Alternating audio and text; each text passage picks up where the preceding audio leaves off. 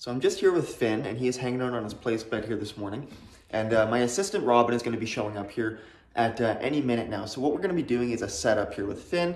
And what a setup is it's a controlled experience. So I know that Robin is coming over, and I've informed her that she's going to be knocking on the door and acting kind of loudly and a little bit exuberantly while Finn is on his place bed, because we want to set this up so if Finn does break this place bed and switches into a reactive behavior, which he's known to do, we are immediately ready to address and correct that behavior and work through that experience to teach him an alternative behavior, which is going to be laying on his bed, which we have done this with him several times. So my hope for this exercise, and the reason we're setting these up, and we set them up very, very frequently, is so we can pattern in new behaviors. My hope here is that he maybe lifts his head up and then relaxes himself as I go answer that door and doesn't even move. If he does get up and barks, if he gets up and gets off the bed, I'm going to mark with a no and correct on the e-collar at a high level. We're going to have this up to a pretty motivating level to really control that behavior.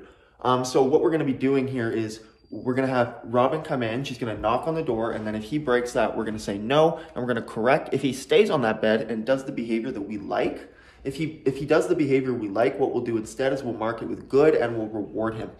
And these setups are something that we do here all the time, and that's like one of the biggest parts of the program.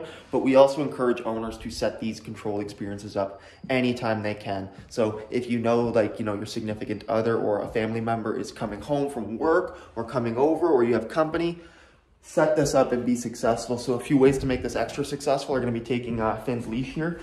He's going to have his slip leash on him, especially for the first little bit at home. And what we can do, Finn, is get him up here and back tie this leash. Finn, come. I'm just going to switch this out. It's all tangled up underneath it. Okay? Oh my goodness, you goober. Come, place. What we can do is we can back tie this leash to a door handle or a strong, sturdy piece of furniture. Keeping him in place here, right? This means like if I do this here now, he can't actually physically get all the way to that door. If my company comes in, he can't really reinforce the behavior of rushing up to them either excitedly or aggressively. He might still bark and jump off that bed, which I can easily mark with a no and correct without him coming all the way over here and me having to chase him down to the door because he's very, very quick. So again, keeping these safeties in place, especially when doing these setups, is very helpful, and even using them in your day-to-day so you know that if you're not doing a controlled setup, you still have some control, right? And again, having that e-collar on us at all times, so even in the event it's not a controlled setup, we can still correct that behavior in a timely fashion and be ready for that. But these controlled setups, like I said, they're pretty much everything here. So making sure we're doing these, especially when he comes home, making sure you're being diligent about performing these setups and practicing this stuff with him really will pay off. So Finn, down. Good boy.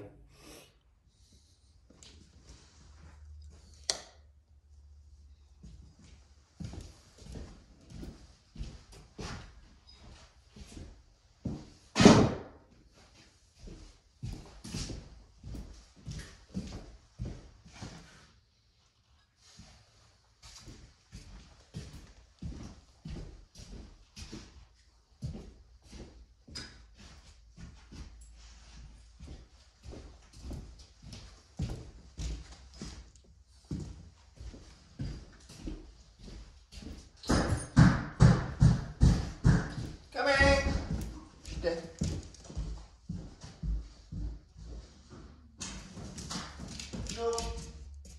Stay.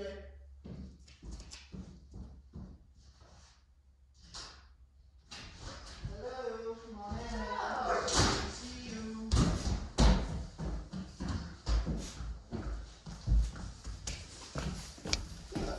I think he barked.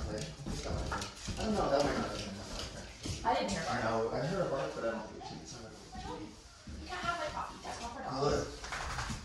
He settled himself right there. Yeah, Okay. I thought he was going to get hurt inside of this game. He does love me. He does, yeah. No, that's fine. I'll get it. Tom's been really with the door. Tom was being a huge dick with the door like a month ago. Are you being a dick dog?